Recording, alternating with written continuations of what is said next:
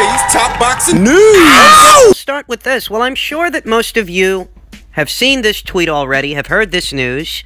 A very cryptic tweet from one Manny Pacquiao, the WBA welterweight champion, is grabbing a lot of people's attention because he added Spence. two of his welterweight rivals. And Crawford. One, Errol Spence, the IBF and WBC champion, and Terrence Crawford, the WBO champion. He added them, but he didn't say much else. He didn't say, I want to fight Errol Spence next, or I want to fight Terrence Crawford next. He didn't say anything of the sort. He merely added them on Twitter, and because he did, there are those out there that are interpreting this as a call-out. Myself, I maintain my reservations as to whether or not Manny Pacquiao will fight those fighters, not simply because of my own anecdotes, but because of the comments made by his manager, Sean Gibbons, and his longtime friend and now trainer, at least part of the training team, Boy Fernandez. Their comments immediately after the Keith Thurman fight, and how Manny Pacquiao wasn't set to face the winner of Spence versus Porter, and they were looking in other directions. They were looking at other things, given Manny Pacquiao's age, the fact that they felt there was nothing to gain out of finding the winner of that fight. These were their words, not mine. And these are the guys closest to Manny Pacquiao, his longtime friend, Boy Fernandez, and his now manager, Sean Gibbons. This isn't coming from me. It's not some wild speculation that I have cooked up. These are the facts, these are their words, and these are the people closest to Manny Pacquiao. This is what they're saying. What they said. This reminds me of what happened 3 years ago. Time machine. Take a trip down memory lane to the moments after Manny Pacquiao had defeated Jesse Vargas, the then WBO champion at 147 pounds. He beats Jesse, and he says that he's open to a Terrence Crawford fight. This is 3 years ago. 3 years ago, Manny wins that fight. He says he's open to a Terrence Crawford fight, and he will fight whoever they put in front of him. This is at a time when, according to Freddie Roach, Bob Arum was pushing for that fight. He wanted that fight. He wanted to put Manny in there with Crawford. This is when both those guys were on the same side of the street. But that fight, as we all know, never materialized, you know? At this time, you had Michael Conk saying that Terrence Crawford isn't on the radar, and he never was. He wasn't an option. You had Freddie Roach, Manny's trainer, saying that he doesn't like that fight. It concerns him. Bob wants it. Essentially, what you had then is more or less what you have now. You might have Manny saying this and that, but the people around him are saying something else. We fast forward to the present, and Manny releases this very cryptic tweet. It doesn't say much. It simply ats those two fighters, those two world champions, but it leaves a lot to the imagination, because Manny didn't say, I want to fight him next and I want to fight him next. He simply added both those individuals. If this is to be interpreted as a call-out, for argument's sake, let's call it that. Let's say that Manny is in a roundabout way trying to let people know that he's open to having a fight with those two fighters. If that's what this is, well, this is very similar to what we saw 3 years ago. 3 years ago, he said he was open to fighting Terrence Crawford, but it never happened, and they were on the same side of the street. So 3 years later, I see this, and what I see is the same fucking thing. Whatever this is, I've no stock in it. Whatever this is, call out or otherwise. Maybe it's not a call out. Maybe Manny butt dialed those guys. You know, he was on the plane, he forgot to lock his phone screen, and you know, he butt dialed those guys. Whatever this is, whether it's a call out or something else. Maybe he just wanted to wish those guys a Merry Christmas and a Happy New Year. Whatever this is, I have no stock in it, okay? I don't read too much into it. Manny is the A side to anyone at or around 147 pounds, you understand. Everybody wants a shot at this guy, granted, but he's the A side, okay? He calls the shots. Manny fights whoever the fuck he wants to fight. So, the way I look at it, if Manny really wanted those guys, we wouldn't be hearing rumblings about Danny Garcia potentially getting the Pacquiao fight, or Mikey Garcia potentially getting the Pacquiao fight. But those are the rumblings that we've been hearing for weeks and months. Those are the two guys who emerged as frontrunners to get the Pacquiao fight. So I'm of the opinion that if Manny really wanted Terrence, he would have fought him a long time ago. If he wanted Errol, if he wants Errol, we wouldn't be hearing about Danny and Mikey. I look at this and I say, you know, I've nothing against Manny Pacquiao. I don't think he even has anything left to prove. His legacy is fixed. It is set in the annals of boxing history. And whatever he's doing here today is extra credit. But when I look at this tweet, I don't tell myself that I'm expecting to see those fights. I'm still not expecting to see those fights. I don't know what this is, but whatever it is, I've no stock in it. I'd sooner believe that Manny, upon his return, will face Danny Garcia. That's what I think is more likely to happen than either a Spence or Crawford fight.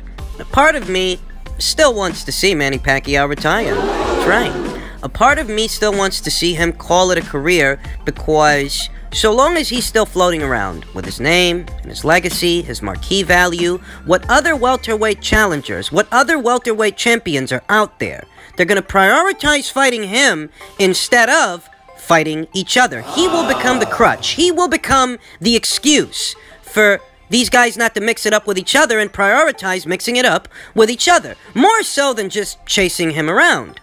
I mean, take this tweet as an example. Manny's not saying much. He's not really saying anything. He just added those two fighters. But because he did, it's sent everyone into a tailspin, into a tizzy, because they're interpreting it as a call-out. Maybe that's what it is. But even if that's what it is, I've no stock in it. We'll see what develops from this story. But to be completely honest, what I don't think will develop is a fight between Manny and either of those fighters, at least not next. I'm expecting that it's either going to be Danny or Mikey that faces Manny next. Manny next. That's what I'm expecting. We'll see if time proves me right. In other news, two very well-known guys in the heavyweight division traded barbs via social media. Dillian Whyte had this to say of both Deontay Wilder and Tyson Fury. He said, "Embarrassing bunch of cowards. Let's go, chumps. #clowns." To which Tyson Fury replied, "Cowards. It could have been you. But someone didn't want to fight in the final eliminator versus Luis Ortiz. Did you, coward? That's why you're not fighting Wilder. Also, let's face the facts here. You struggled with Derek Chisora, and you should have lost by at least 4 rounds to Joseph Parker. Nearly knocked you out in round 12. You ran away from the White Rhino all night. What have you ever achieved?" Oh, I remember. You got sparked by Anthony Joshua for the British title, didn't you? The facts are, you're just a dosser for Eddie Hearn, hoping you might get something from the leftovers of Anthony Joshua's plate. And remember who you're talking to, the Gypsy King, the man who has done everything that you could only dream of. #I know you're a shithouse dosser. Enjoy being a workman for Eddie. Now, I think anybody would be hard-pressed to try to win a verbal exchange against Tyson Fury, much less Dillian Whyte, you understand, because Tyson Fury is just as skilled a wordsmith as he is a boxer. So you're not going to win a verbal exchange with that guy. However, a fact-finding mission, there, you got a shot.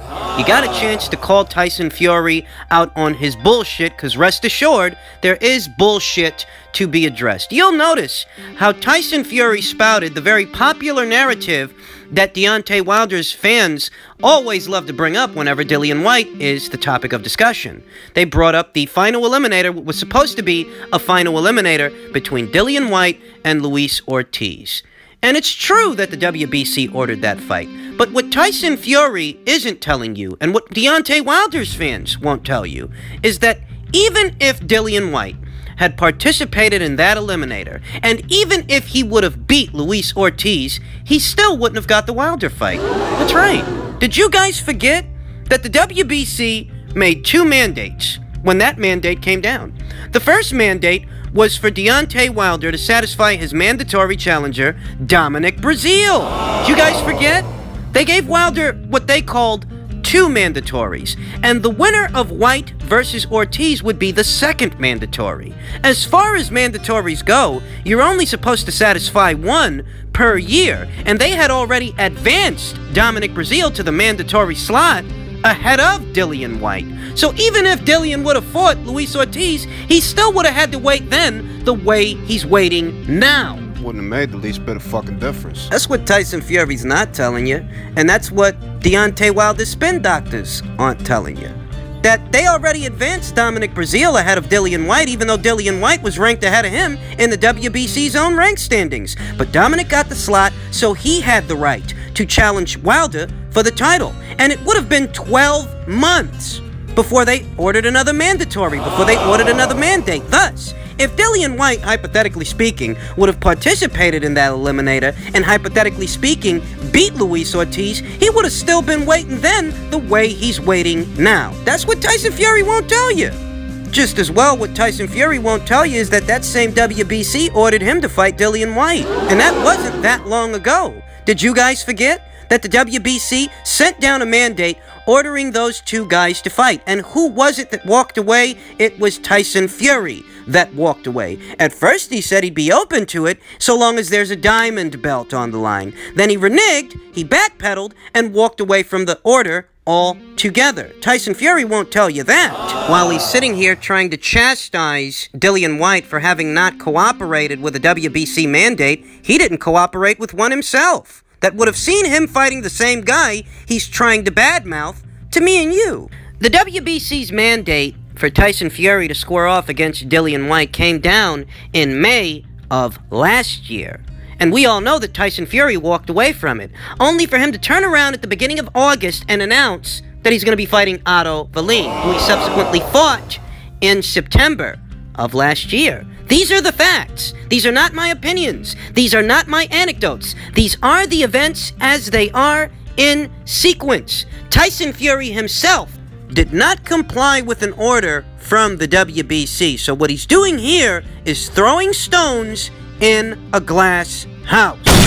If the goal here is to make Dillian Whyte look bad, how does it look that you didn't want to fight him? Huh? That you chose to fight a lesser opponent, and that lesser opponent gave you a run for your money. Huh? Opened up a gruesome gash over your eye. Huh? I mean, if the goal here is to try to make Dillian Whyte seem like he's less of a fighter than what he is, because he didn't comply with an order, then how does it look that you didn't comply with one either? Except your order would have seen you facing him. I mean, in making him look bad, you essentially make yourself look bad as well. Because you didn't fight a top 10 guy. You didn't turn him down to fight Wilder. You didn't. Did you guys forget the pecking order? Did you guys forget the sequence of events? He fights Tom Schwarz, a guy untested at the world level on the world scene, and he didn't go from fighting Tom Schwarz straight into a Deontay Wilder rematch. After the Tom Schwarz fight, they ordered you to fight Dillian Whyte, and you didn't want to do that. You wanted to fight Otto Wallin, a guy who wasn't ranked in the top 10 ranked standings of the division. And still isn't. A guy who isn't as proven on the world stage, at least he wasn't at the time.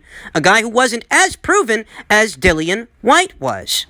You turned down a Dillian Whyte fight for an Otto Wallin fight, and you ended up struggling in the process. So while you want to highlight how Dillian struggled with Derek Chisora, you struggled with Otto Wallin. I'm going to ask you guys a question. Which fight do you think would have generated more money?